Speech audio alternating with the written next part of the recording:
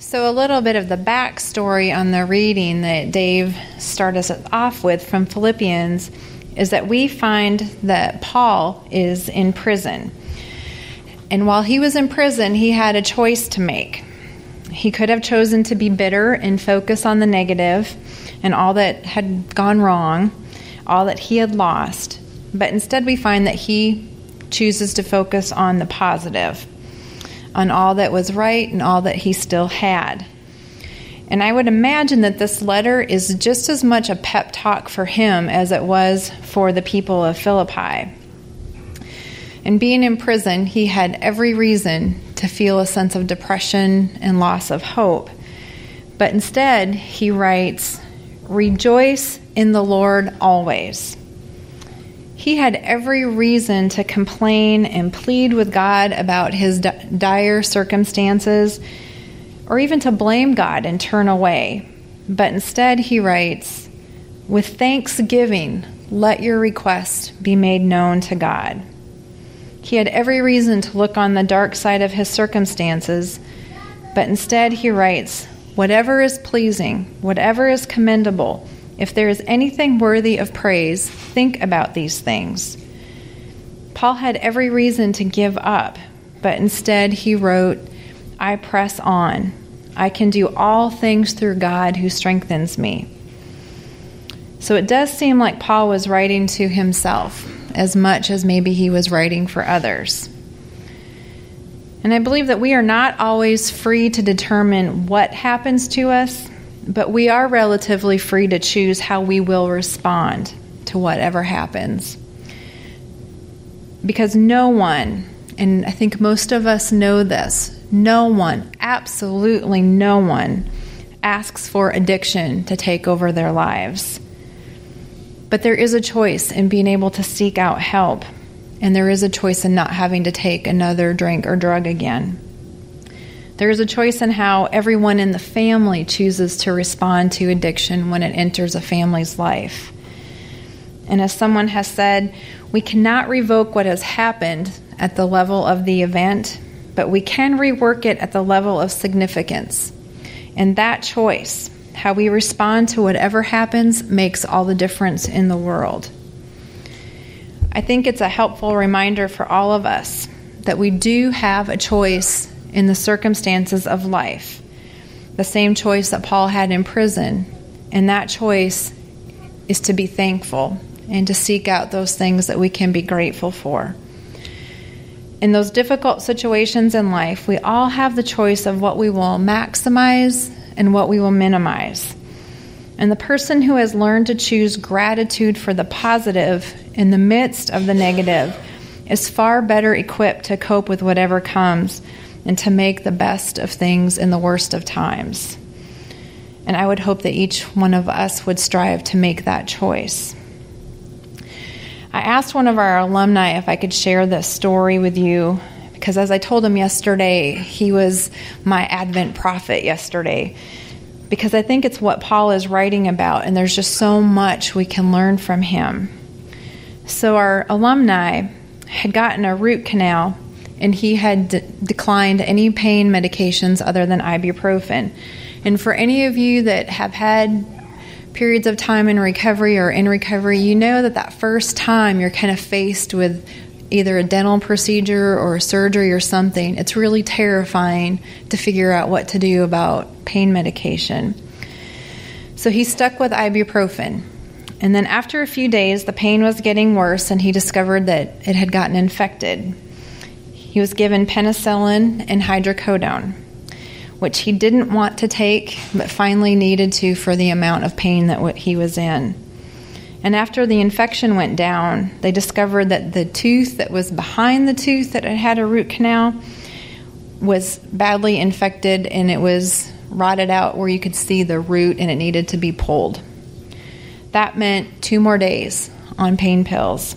And he wrote that having to take those pills really threw me for a loop, because I was afraid of losing my sobriety. But I didn't.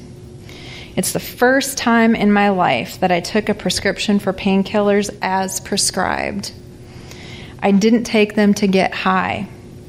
And nonetheless, The fear of relapse was genuine, and it was very easy a possibility. But I made it through. I stayed in contact with my brothers and sisters in recovery. I told them what was happening. He gave his pill bottle to his wife to administer, and they helped me each day. But then he added this. He's like, but wait, there's more. I finally lost something in sobriety. I lost my job. He'd had the job for 2 years, and he lost his job. And he said, here is a perfect storm set up for relapse.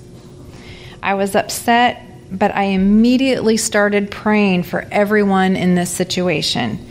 It was a rough day. And I noticed a liquor store that I used to buy booze at and decided it would be a really great idea to go to a 12-step meeting. After that, I called my sponsor. God, my 12-step program, my sponsor, my wife, the brothers and sisters in recovery have helped me through all of this, and I've stayed sober. I didn't want to tell everyone about what was going on as it was happening, because I wanted to see how everything was going to work out. But instead, I called people because I know that God will help me through to the other side of my difficulties because God hasn't failed me yet. So for me, in reading this and then talking to him on the phone yesterday, his words reflect so much of what Paul is writing. Keep on doing the things that you have learned and received and heard and seen, and the God of peace will be with you. Our alumni finished his post with these words, thank you, God, for blessing this alcoholic with sobriety just for today. If anyone reading this is having trouble with alcohol and or drugs, I'm here for you. Please feel free to contact me and I'll be happy to help you. And he goes on to say, as a friend of mine says, I'm available to be your sober friend. I just think that is such a beautiful and powerful example of someone reflecting the peace of God, which surpasses all understanding, in the midst of pain, in the midst of fear, in the midst of losing his job, reflecting the peace of God, which surpasses all understanding. And in that peace will guard your hearts, it will guard your minds, and it will guard your sobriety. Because we also know that addiction loves to feed off of shame. It loves secrecy and it loves isolation. And so when I talked to him yesterday, he shared with me that on the way home from the ER, it was probably 4:35 in the morning, he just started calling people. He started calling everybody in his phone just to let them know what was going on and get support back from them. And he said this was crucial.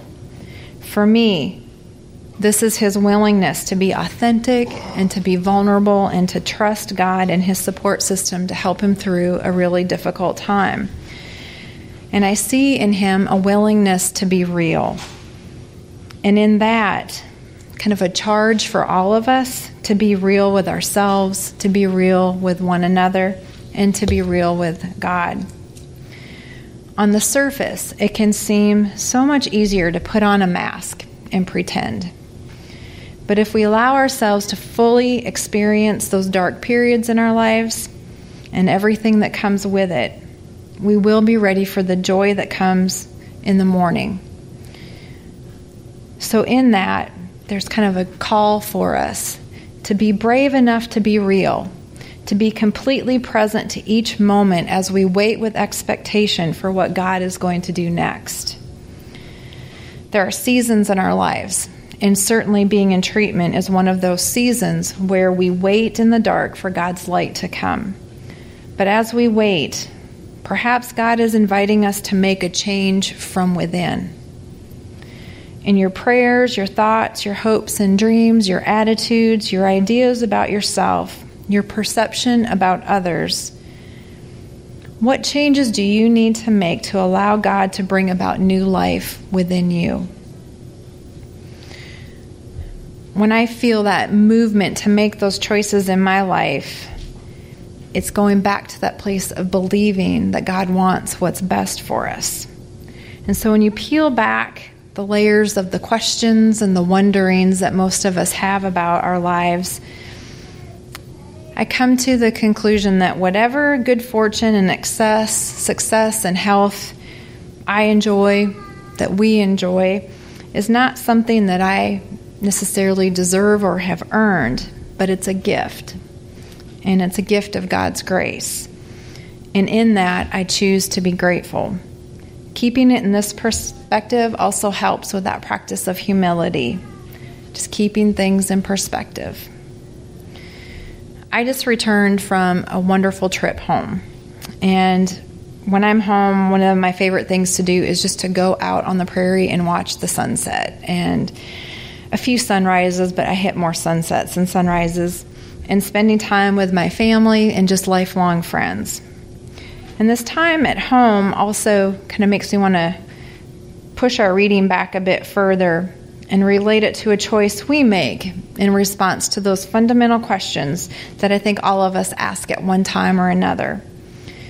It's a question that comes to us when we realize the infinite variety of possible genetic combinations, and we ask ourselves, why was I born to the parents that I was born to? For me, why was I born in South Dakota and into my specific family?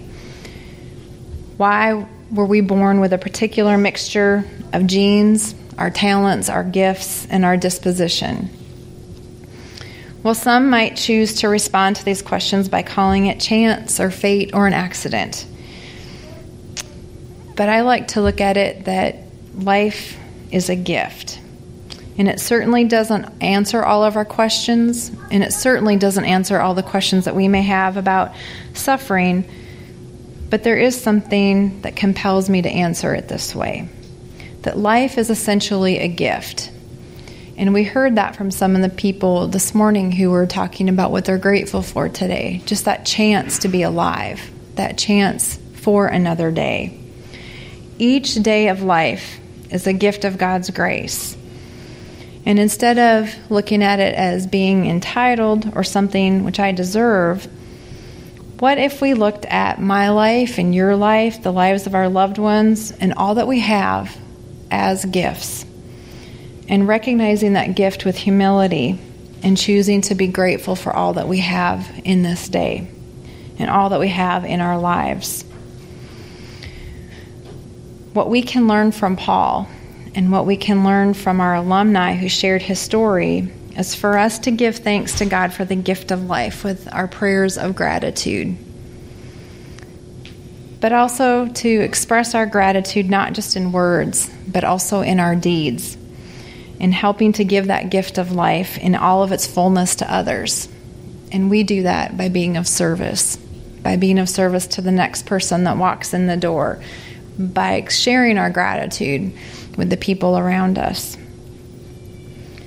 Keep on doing the things that you have learned and received and heard and seen. I think Jim shared that with us earlier. Following those few simple suggestions, and the God of peace will be with you.